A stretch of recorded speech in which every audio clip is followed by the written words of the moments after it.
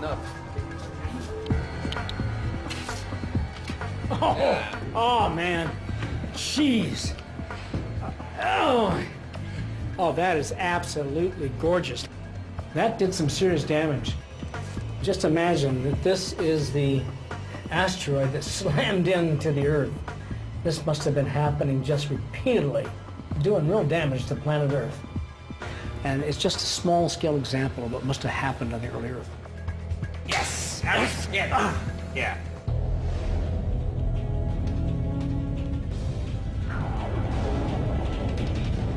Some of the objects blasting into infant Earth were over 300 miles in diameter.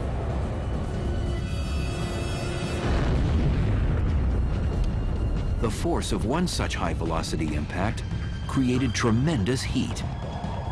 Earth began roasting from the inside. Iron and nickel melted and sank to the core, generating heat like a massive furnace.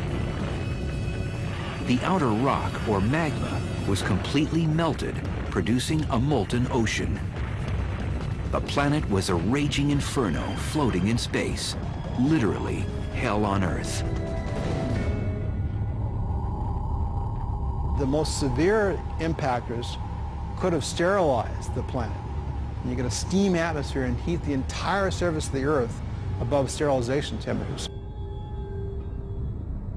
Formation of the Earth's core, sometimes called the Great Iron Catastrophe, occurred within the first 40 million years of our planet's existence. And it had a profound effect on our future. Within the iron core, the rotating ball of molten iron generated a remarkable magnetic field. This set up the conditions for a habitable planet. By getting all the iron down to the center of the planet, you had a solid core that eventually drove the protective magnetic field that surrounds our planet. Without the magnetic field, Earth would be an airless waste, devoid of life. A gusty wind of material speeds from the sun past Earth at 1,000,000 miles an hour and could erode our atmosphere to nearly nothing in a few million years. But Earth's magnetic field deflects the solar wind and preserves our air. But even with the magnetic field, violence and chaos continued to plague our planet. Above the Earth's iron core, its rocky mantle was melting, forming volcanoes that rose to the surface and burped up noxious gases and lava. And the collisions kept coming. One impact would forever change the course of Earth's history and the fate of mankind.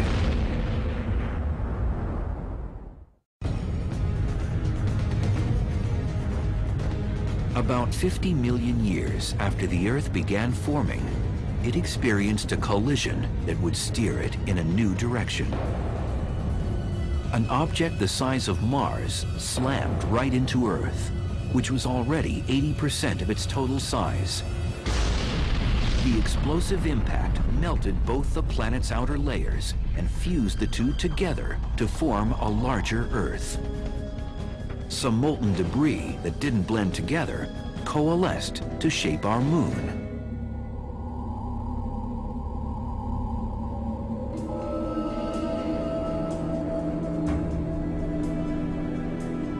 Planetary scientist Bill Hartmann first proposed this theory after NASA's first mission to the moon. When the Apollo astronauts brought back rocks from the moon, and we could actually see what the rocks were made out of, they found out that the rocks are like lava that you can find on Earth, which tells you that the moon material and the Earth material are very, very similar. Earth's intimate relationship with its moon gave the growing planet a competitive edge. The moon is what causes the seasons, because some parts of the year the North Pole is tilted toward the sun, and later on the South Pole is tilted toward the sun. The moon holds that tilt steady. The various gravity forces that are exerted tend to act in a way that holds that steady. after the epic collision which created our moon, our planet was over 90% of its total mass. The planetary formation process involved almost a biological competition of many bodies bashing into each other at very high speeds.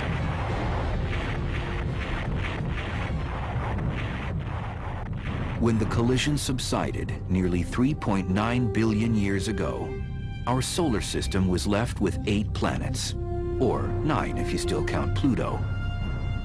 Earth secured the 3rd orbital position from the Sun, which is now 93 million miles away. Planets don't like each other because they're gravitationally tugging each other, so that they're equally spaced. Each planet is a certain fraction further from the Sun. The objects that didn't become planets became refugees.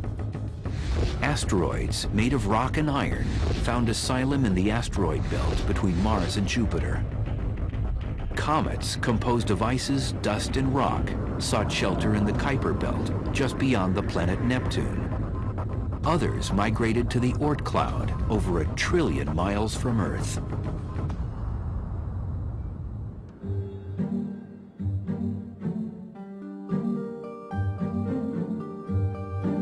These battered portions are a good analog to the early solar system, the comets and asteroids that have survived since the early days.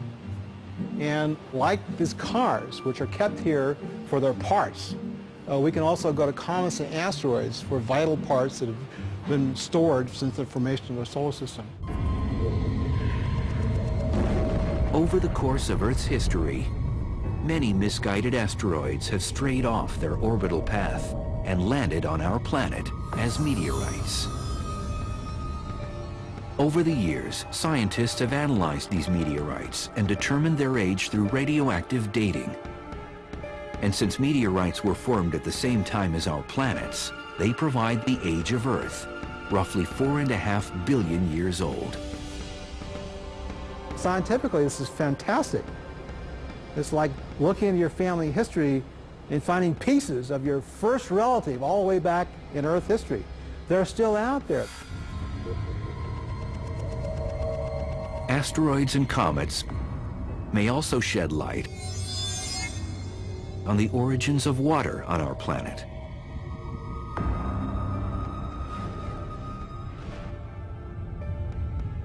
$3.9 billion years ago, the Earth cooled, forming a thick silicate crust over its mantle and iron and nickel core. Warm liquid soon covered the planet's surface, except for a few volcanic islands dotting the globe. One of the Earth's lucky properties is that it happened to be born in just the right place. It's in what's called the habitable zone.